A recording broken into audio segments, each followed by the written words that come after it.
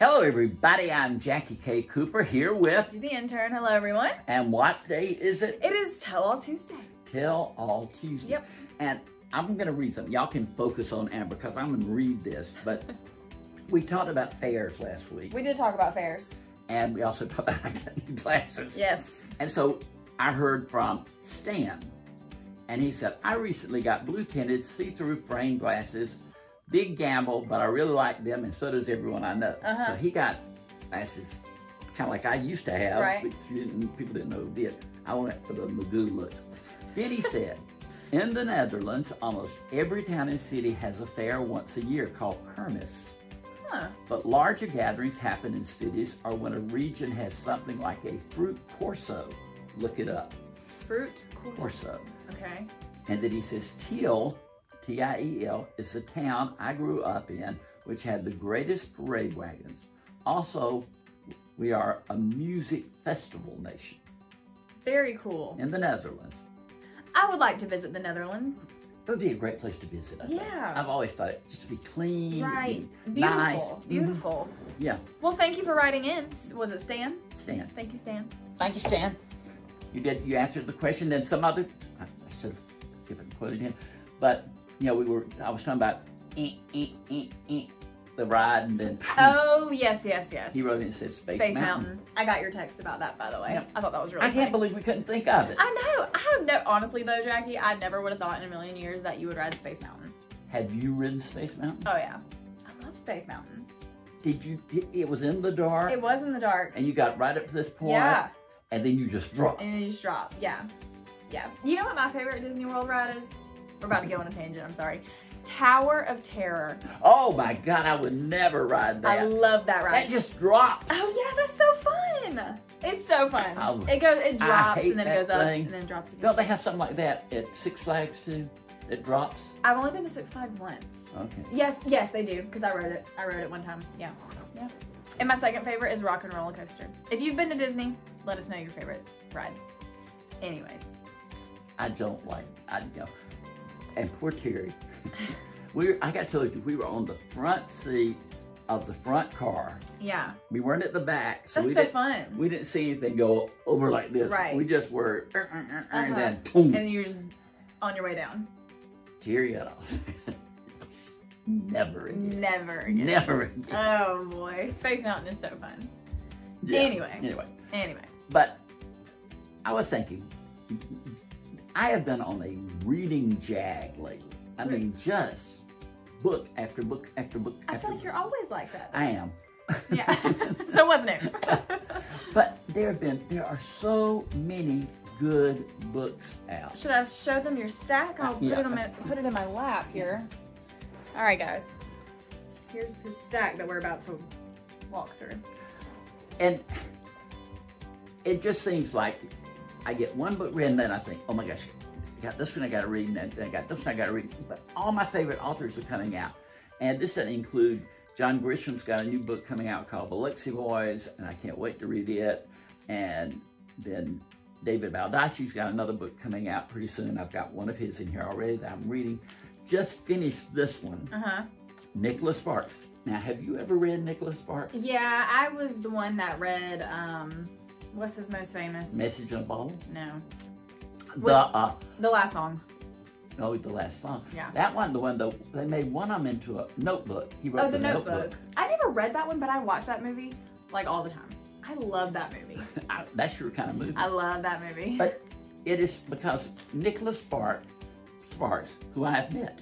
Really? I interviewed him when they made Message in a Bottle into a movie. Okay. He came to Atlanta and... Was he nice? Yeah, he was super nice. And his career was just starting. Yeah. And he was super nice. It sounds like... Throwback Thursday. Yeah, Throwback Thursday. You throw that in there. But he is one of the few people who writes few males that write romantic novels. Yeah, and he's successful at it. He's certainly known for it. And his book, they go right up there on the bestseller list as soon as they come out. Yeah. And this one is Dreamland. A really romantic novel. It lives up. I finished it last night. You really liked it? I liked it. Yeah. I did. He had two stories Going on at one time? Parallel, Okay. yes. And you thought, they aren't related at all, but he manages to bring them together. Interesting. Good He job. did. And then this is why, as soon as I finished this, I started this. David Last Baldacci. night? Yes. This is Long Shadows by David Is it Baldacci or Baldacci? Baldacci. David Baldacci. Yep. And I've already started. It's an Amos Decker book. He's a pretty good ways in. Yeah. About 30 pages. Yeah. It won't take me long. Yeah, well, it certainly won't. But he has several different characters that he writes a series of books. They'll say, okay, this is an Amos Decker book, and that's what this is. And then he has other characters. Let's see, the Memory Man series, which is this part of the Aloysius Archer series, the Antley Pine series, and then the Camel Club series, John Puller series. Lots of series. Yeah, I've read them all. Yeah. He is, and also I read everything he writes. Yeah. And so if you're looking for a good book, I feel like David Baldacci would be a good choice. Now, James Patterson writes 5, 6, 7 books a year. But he writes with somebody. So it would be, sometimes he writes the Alex Cross series, he writes by himself, or his name is the only name on the title. But then he will have another book, he'll say, by Alex Cross with Amber Garrett. Yeah. You know, or whatever. But David Baldacci writes 2 or 3 a year or more, and it's just David Baldacci all the way. Yeah. And we opened this on Mailbag Monday. Number 3 right here. And this is a series of books. And again, as soon as I finish, well, I don't know, because I've got 2 others I've got to read. But this is Racing the Light. Robert Cray. Yeah. Super, super, super. You know, I urge people to read him. Yeah. But the next one. This is A Mother Would Know by Amber Garza. And we talked about this on Mailbag Monday last week. Yes. And we heard from her. We did hear from her. I liked it. Yeah. And she follows me on Instagram now. Yes. Yes. I love that. Right. But she was so nice about it. And so I wanted to give her book more publicity. A Mother Would Know. Amber Garza. Amber Garza. Yep. And she's on Instagram. Great name, Amber. I'm also Amber. Yeah. Oh boy, we'll save that one for last. And this is gonna be our Writer's Wednesday book. For this, so tomorrow. Yep. And it's called Suspect by Scott Turow. Scott Turow. Turow. I can't ever get anybody's name right. Yeah, you do. I butcher all of them. Most of the time you do. But Scott Turow, I've met him also. Okay. And he was at a book festival where he was there. And he's from California, and he's an attorney. And he had a big hit with one of his first books called Presumed Innocent, I think is the name of it. And it was made into a movie with Harrison Ford and one of Presumed Innocent. Yeah. And it starred Harrison Ford and one of my favorite actresses who you probably never heard of, Bonnie Bedelia. Never. Oh my gosh. Sorry. I have watched her career all the way through. She was in, did you ever see the Die Hard movies? No. Oh, sorry, Jackie, you know. You got to see the Die Hard movies. You know me. You know me. I don't see anything. Oh my God. Bruce Willis, and she plays his wife, Bonnie Bedelia. But anyway, Scott Turow got famous for Presumed Innocent. He wrote several more books. And I would read them, and it was like, oh, this is okay. Yeah. But it was long. He always, to me, overwrote. He gave us too much detail. And I think, just give me the plot. Give me the plot. And he would combine it with, you know, mystery or courtroom drama. I love courtroom dramas. Yeah. A lawyer. Yeah. You know. Yeah. Lawyer at heart, But this book, I mean, he threw everything out the window, and this is a fast-reading, fast-paced, quirky book with quirky characters and quirky situations. Yeah. And I raced through this thing. What do you rate it? 1 out of 10? 1 out of 10. 7. 7. There you go. That's a good score coming from Jackie. And then we have. This is the last book we have on the list. This is called The Other Side of Night by Adam Hamdy. Jackie wasn't a fan of this one, and he'll tell you why. But it's bad. I'm not going to mention his name, but we have a mutual friend. We do. We sure do. Who I trust implicitly, explicitly, every illicitly way that there is. But he never steers me wrong on the book. Right. And he sent me this book many months ago. Right. And said, do not tell anybody about this book until it comes out, because it's got a twisty ending, and you're just people are just fascinated by it, and I saw all these people who got advanced copies who went on Facebook and said, "Oh, I just couldn't believe I couldn't put it down. The pages were turning themselves." Listen, to me, every page was a lead weight. I never would have thought that. Let me give a little background. I also got this book, and y'all know me. I don't watch anything, and I don't have time to sit down and read a whole book. She's engaged. And I'm engaged. I got a full-time job. I got bills to pay.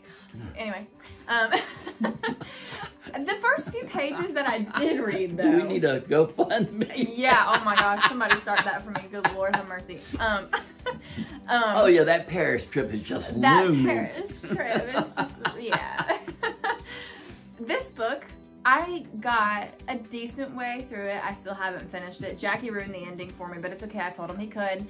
It's asked. Fine. I did ask in his defense. Jackie ruined the ending for me. It was not that bad to me from what I can remember. I read it a long time ago, but Jackie just absolutely... Everything about it didn't appeal to me. What do you rate it 1 out of 10? 3. Oh, yeah, that's a bad score. 3. I mean, it's not like he's, like he writes it like, oh, they went to the fair, they had a good time. Yeah. I mean, he can write, and he creates characters, and he's got a novel idea that he uses in the book.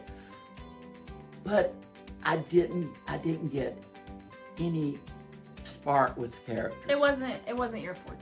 It wasn't, and that's why we did this on what would be, this is tomorrow? Or It'll be last week's Writers Wednesday.